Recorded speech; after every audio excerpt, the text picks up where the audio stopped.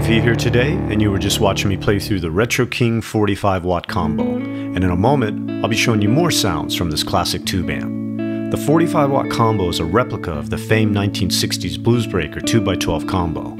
High-quality components are used to create the exact specs of the original JTM 45 Plexi circuit, with a hand-wired point-to-point vintage-style turret board. The streamlined design and interactivity of the simple controls offers a wide range of classic iconic tones, from velvety rich cleans to fiercely raw and aggressive 60s and 70s golden era rock and blues tones. The supremely touch-sensitive Plexi circuit features two KT66 power tubes, three 12AX7 preamp tubes, a GZ34 rectifier, and Hayboard transformers with the correct 6.6K primary that are custom-made to the exact specs of the original radio spheres. Also included are carbon comp resistors, mustard-styled caps, and post-phase inverter master volume. For even more control of the power amp's gain, the adjustable negative feedback control sweeps from the stock 27K value all the way to 100K. The 45-watt combo features four inputs: high treble and normal channel volumes, treble, middle, bass and presence controls with plexi panels and an aluminum chassis. The amp's cabinet construction is Baltic birch that replicates the original 1965 Type 1 design and includes a pair of Celestion gold Alnico speakers. Today I'll be playing my Fender Nocaster Tele, Gibson Fatneck 335, and Hamer Talladega straight into the Retro King 45-watt combo. Let's check it out.